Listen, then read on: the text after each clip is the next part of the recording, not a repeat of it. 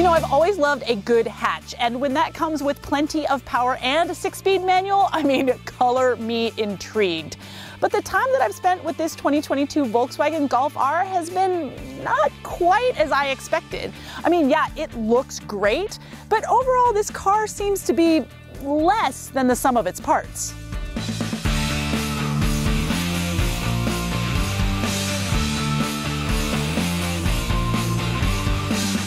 So I want to talk about how this car looks because I think designers really hit the nail on the head here. You can only get it in 3 colors, but this blue is the business. And the fact that it matches the blue brake calipers, I mean, like, that's just a bonus.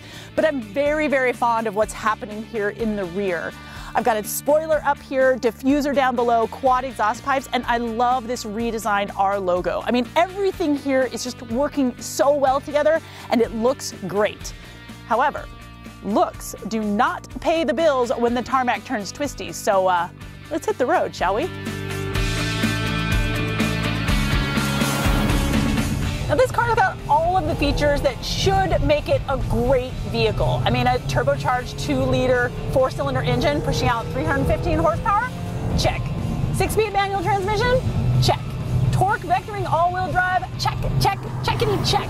This car's got all the expected drive modes, plus you have a drift mode that's going to throw all of the available rear torque to the outside wheel, so you'll get some sick smoky drifts. But you guys, it's really meant just for a track. I am on a public road and I'm not planning on getting arrested today.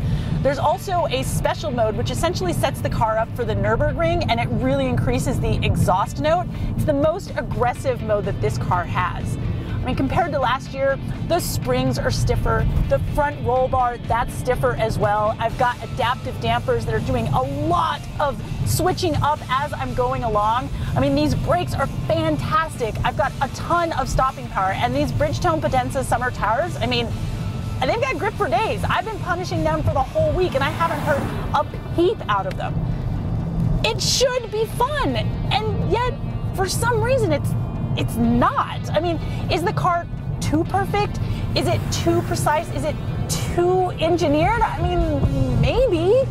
The only tangible fault I can find with this car is that the clutch engagement point is just a little bit vague, but that shouldn't be enough to overshadow all the other great features about this car. I mean, it should be great. It just kind of falls flat. It's like if you've got someone that doesn't have a really good sense of humor and they're trying to tell a joke, like the joke could be really funny, but the delivery is all wrong. I mean, this thing even gives me an eco tip.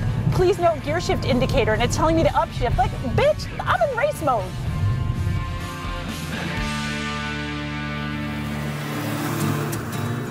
Now I want to talk a little bit about this new infotainment system that we've got going on. I mean, I love the 10.25-inch reconfigurable gauge cluster. You can just press this view button right here, and I've got a lot of different ways to get all of the information that I want. The problem comes with this 10-inch screen here. I mean, like this part, like that's super cool. I enjoy that. And I do have wireless Apple CarPlay and Android Auto. But some of the controls are just a little wonky. Like, why is my climate control button right here? And when I get to climate control, why do I have 2 different ways of controlling it? Words or pictures? Like, that doesn't make any sense. And then along the bottom of the screen here, I've got some controls for temperature and for volume. First of all, they're not backlit, so it's really hard to see them at night. Second of all, when you rest your hand there to try to control the screen, like sometimes one of those features will come up when you don't want it, and that's super frustrating.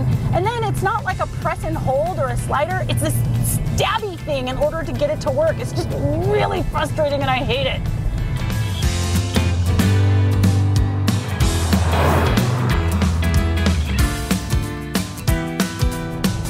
The Golf R comes in one trim only, and it's pretty well equipped. These front seats are really comfortable. They are heated and cooled, and then I also have heated rear seats. I've got a lot of driver's aids here, including adaptive cruise control. Yes, with the manual. I mean, yeah, at slower speeds you have to shift, which is kind of a bummer, but at higher speeds, when you can just keep it in 6th gear, it works really well and really helps take some of the stress out of a long drive. The 2022 Volkswagen Golf R with the manual transmission is going to set you back about $44,000, and that includes $995 for destination. But keep in mind that you only get 280 pound-feet of torque with the manual. I mean, look, if you like the Golf R, you should totally go and drive it. Maybe you're going to like it, but for me, it just doesn't spark joy. think I'd probably just stick with a Civic Type R.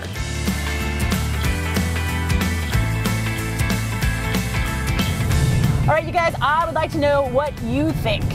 Do you think this Golf R is pretty dope, or would you go for, let's say, a Subaru WRX STI?